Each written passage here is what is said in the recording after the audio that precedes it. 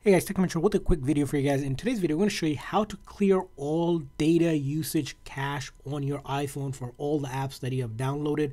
So hidden within your iPhone, there is a lot of data usage cache that is stored, but you can clear it out by following this video. So what you'll need to do is first, of course, locate your App Store on your iPhone and go ahead and open up the App Store. Once you open up App Store, you should already be signed in with your profile up top. If not, go ahead and sign in. You click up here, and once you click up here, you'll notice there's an option for customized recommendations. So you want to click on that.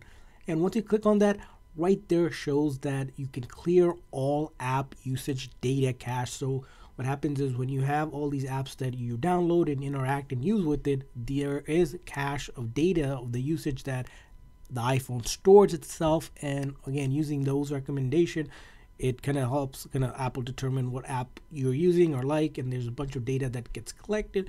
So in order to clear that, you just simply click on that, and then as you can see here, clearing will only remove app usage data for personalized on this device, which is fine, and we'll click on to clear that app data usage just like that. And after that, your app usage data cache has been cleared for all the apps here. You can see here, you can do it multiple times and hit done here, and now it could take up to 24 hours for this to show up on your iPhone's storage. So you can go to general iPhone storage and take a look at that as well.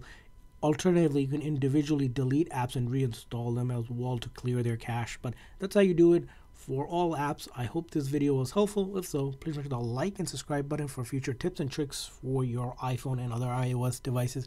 Thanks for watching. See you guys next time.